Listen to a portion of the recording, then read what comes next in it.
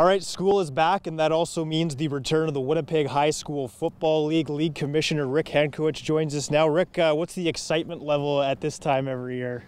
It just grows every day. Yeah. Actually, it probably grows every hour. The kids are ready to start going out and hitting somebody else besides each other in practice. Calls from coaches, you know, this is coming up, that's coming up.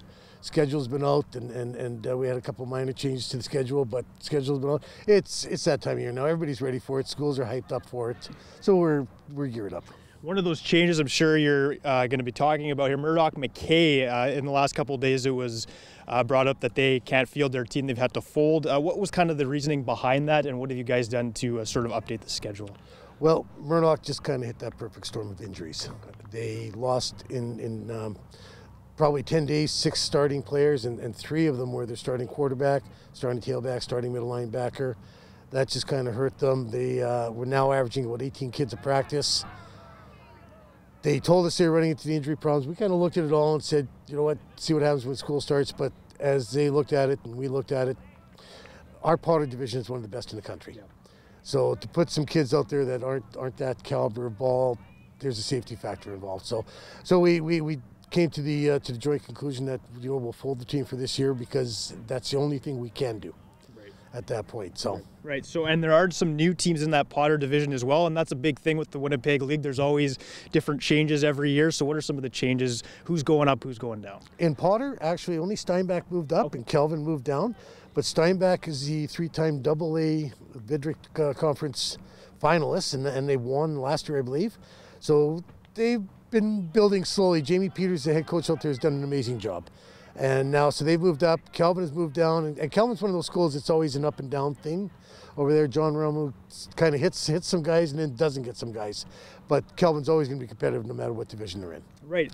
Last year, for Vincent Massey in the last couple of years, quarterback with the name of Andreas Duick helped them win a provincial title at one point. He graduated last year, now starting with McMaster of the CIS. So it shows kind of the talent that can play in this league. Do you have any other guys playing this year that maybe may follow in his footsteps and may make an impact at the CIS level next year? Duick's a freshman, of course, and he's starting. Any guys who can make an immediate impact at the national level? Sorry, and Andre's not the only one. You have Brody Williams is starting at Mac Backer for the U of M.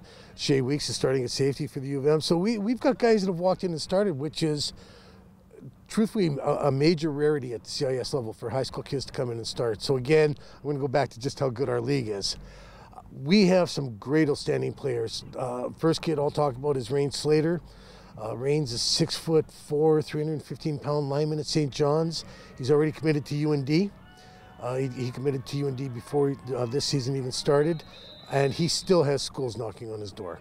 Rain is the real deal. He's been down south to a lot of the lineman challenge camps and walked away as the top 3, you know, as the top 3 lineman. So he's a real deal. At Garden City, we have Kieran Cummings, who's a 2-time U18 player and very, very good. And he's a defensive tackle. Eric Bajolski, Vincent Massey, middle linebacker. Undersized, but you know what? You look at the CFL, we've had lots of undersized middle linebackers, and this kid can play. He's really a heart and soul of the Massey defense. He's got a great first step towards the ball. He's got a great read on the play. He's very intelligent, good football IQ. Okay, Rick Henkewich, Commissioner of the Winnipeg High School Football League.